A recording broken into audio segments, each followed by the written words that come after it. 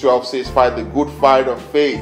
The first thing to realize in fighting the good fight of faith is that you can't conquer what you don't confront. The first thing I want to say is that you can't conquer what you don't confront. And the fight of faith starts from within. Many times we want to fight the fight of faith and we're thinking about things. We're thinking about blessings. We're thinking about fighting for a job. We're thinking about fighting for something external, which is all good. But the real first place that the fight of faith starts is inside of you. And can I say something right here? The first enemy you are ever going to confront is not the devil. It is the enemy called you. The fight begins right here. The first person you need to conquer or to fight with is you. If you can overcome you, you can overcome anything. My goodness, I'm going to say that again. If you can overcome you, you can overcome everything and anything. You need, the first fight is the fight with those habits within, with that mentality, with that mindset, with that way of thinking, with that propensity, with that mentality, my goodness, and everything that inhibits the move and the power of God and the God way of thinking. Everything that inhibits the God way of thinking. These are things that you are going to have to fight. It starts from within. If you can overcome you, you can overcome anything. Before you begin to think of people or this or that, you've got to conquer from within. In fact, every fight starts from right inside of you.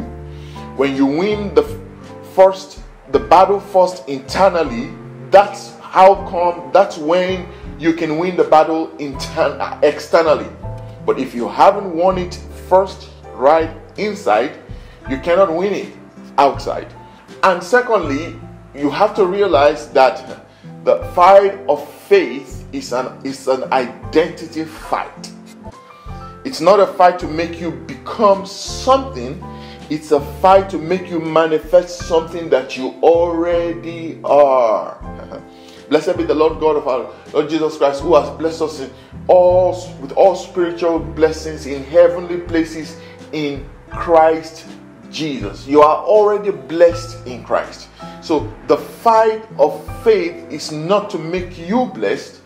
It is to manifest the blessing. There's a difference. It's not about fighting for a blessing you don't have. It's about fighting to manifest what you already have. And that is so crucial to understand. It is an identity fight. It's an identity fight because you are not fighting to become something. You are fighting to manifest what you already are. You're fighting to manifest what you already are. Many times when we have a Windows computer that becomes slow, when it's new, it's brand new, it's very fast and all of that, and at some point it becomes slow, and then you speak to somebody and they tell you to reformat the computer and wipe the operating system and reload the operating system and optimize it and return it to factory settings and everything. And you do that. And while you're doing that, you are not trying to make that computer a Windows computer. You are only trying to make it to function as what it already is. Every upgrade and every optimization you perform is still within the context of the identity of that computer. You're not giving it a new identity. It doesn't become a Mac computer, or in the process of you doing all of that, it doesn't become a Linux. It is still a Windows computer. So you are not creating anything. You are restoring what was initially created by Microsoft or by Windows. So exactly that is what it is. Our identity fight of faith, first of all, is an identity fight. But it is not a fight to become something, because you cannot be more legitimate as a child of God than you already are. It is a fight to manifest, not to become. That is so crucial. It is a fight for manifestation, not a fight to become, because you already are who you are in Christ. Oh, glory. You're already as accepted as you're ever going to be. You're already as loved as you're ever going to be by God and in Christ. You're already as legitimate, as legit as you are ever going to be. So this is not a fight for victory. It's a fight from victory. You are the defending champion. You're not the challenger. You're the winner. Jesus said, cheer up. I have overcome the world. He has overcome the world and everything that is in it, and he has given the victory to you to manifest that victory. So you're not trying to become something, you are manifesting who you really are. You are. So when you realize that, then you realize that, oh, I ought to be not fighting for victory, but fighting from victory. Not thinking for victory, but thinking from the place of victory. Speaking from the place of victory. Acting from the place of victory. Oh, and it's a matter of identity. It's an identity fight, because you cannot be more legitimate than you already are. My name is Yemi Adelaye. I am the son of Akin Emmanuel Adelaye. That is it. I cannot go to anybody right now, or to my own father, or to my brothers and siblings, and ask them to make me more Adelaye. I already am. That is the truth. You cannot really. The Bible says you are the righteousness of God in Christ Jesus. Oh, what an awesome statement. So you are the righteousness of God personified. You cannot be more right. You cannot even grow in that righteousness. You can only grow in the righteousness consciousness. So the righteousness of God in Christ Jesus is not scalable. Your identity in Christ is not scalable. You can't grow in that identity. You can only grow in the knowledge of it. My goodness. You can only grow in the consciousness of it, not in it, because you are already as, oh my goodness, you're already as accepted. You're already a child of God, and you cannot be more, you cannot scale up your sonship. You cannot be more of a son or a daughter than you already are. Why am I saying all of this? These are so empowering. These are so powerful.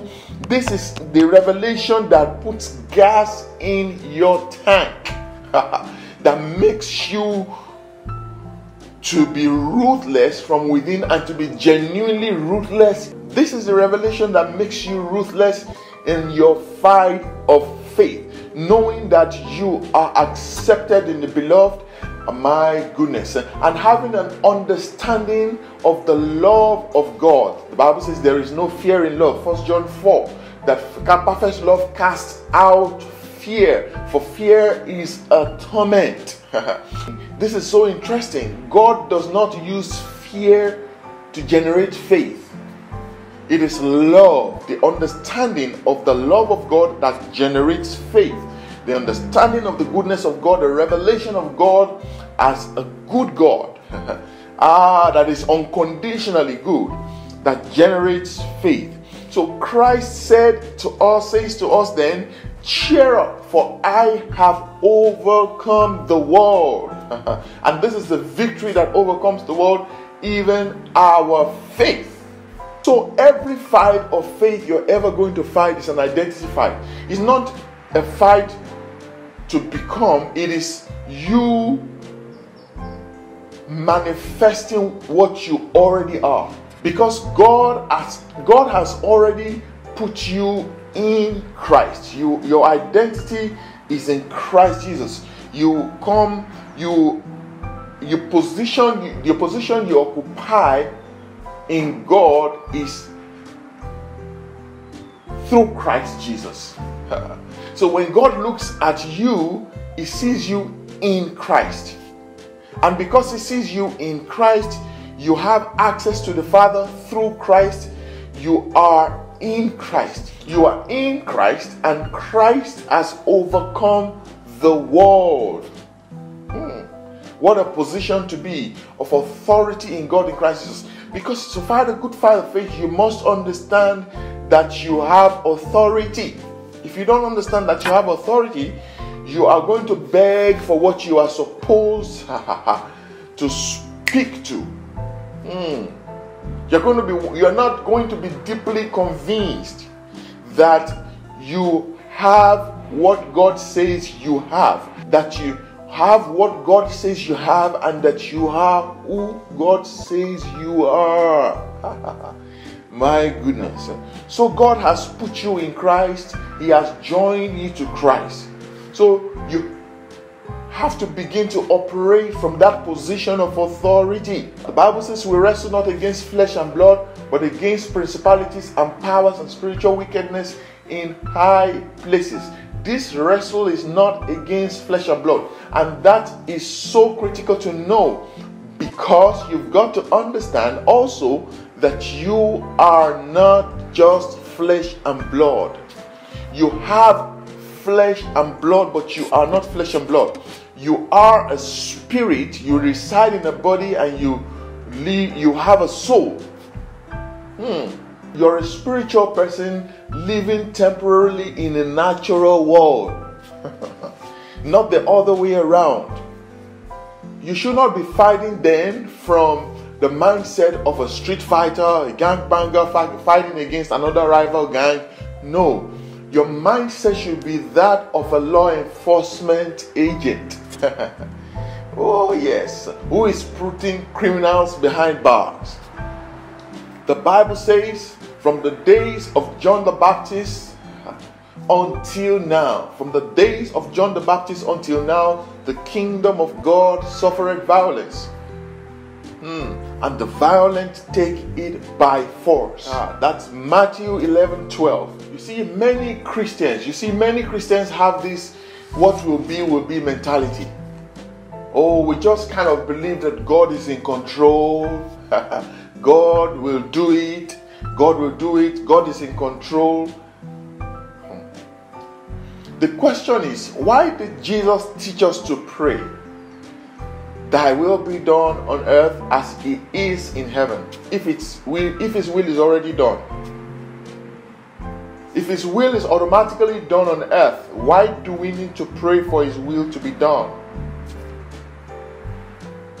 If God's will happens the other way, other things happen, like the night comes and then the morning comes and we don't have to pray and fast about it. 24 hours every day stretches up to 24 hours, and then another day begins. We don't fast, we don't pray, we don't ask God, oh yes, today was 20 hours, let it be 24 hours tomorrow. We need 24 hours, oh God. We never do that. Those things happen naturally. But the will of God being done in the lives of men does not happen that way. Divine plan and divine providence always requires human responsibility. When the Lord supplied manna to the children of Israel from heaven, when manna fell, they still needed to get out of their tents to go get it. That's the human responsibility part. When the wall of Jericho came down, the children of Israel had to march around it 7 times for 7 days. That is the part. God was not going to do that part for them. That is the part of the human responsibility.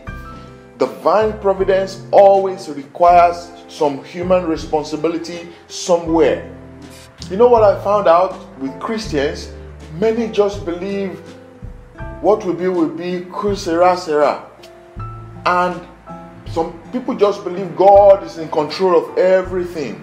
If God is in control of everything, why do we have evil all around us? I realize also that some Christians, many Christians have this what will be mentality at different ratios and degrees. You find some people, they just believe it so absolutely. Some believe it like 40%, some believe like 60%.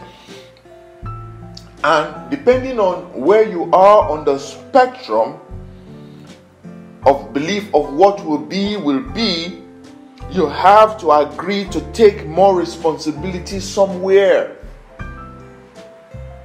And a good place to start is this. A good place to start is to understand that this world is not running exactly the way God designed and intended it to run.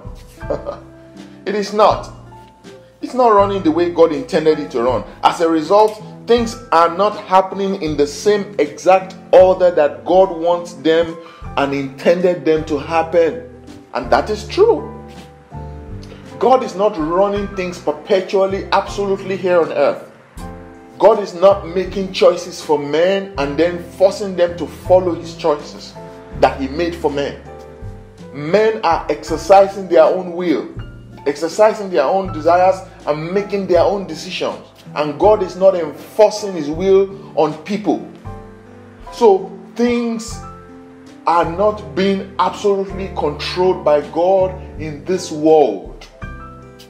And I'm saying that so you can understand this. There has got to be some intentionality to God's will being done. There has to be a decision made.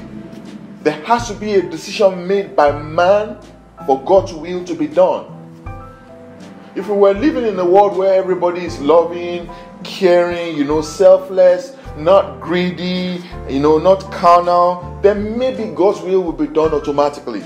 But that's not the world we live in. We live in an evil world. So every time you want God's will to be done in your life or around you, there's going to be some resistance. And because there's going to be some resistance, you are naturally going to be swimming against the current. So there's got to be some fight. There has to be a fight of faith and some intentionality to God's will being done. Thank you, Jesus. So it's so important to understand this. It's so empowering to fight the good fight of faith, knowing that God loves you, knowing that God accepts you, knowing that you are loved by God and that God is in your corner. My goodness. It says fight the good fight of faith. Lay hold. Let me read that scripture again. Fight the good fight of faith. Take hold of eternal life to which you were called. My goodness. And that word eternal life, if you check it in the original meaning, the way it is presented in the Greek language is take hold of the life of the eternal one, which is not a duration of life, but a type of life or a kind of life. It's not, eternal life is not about duration.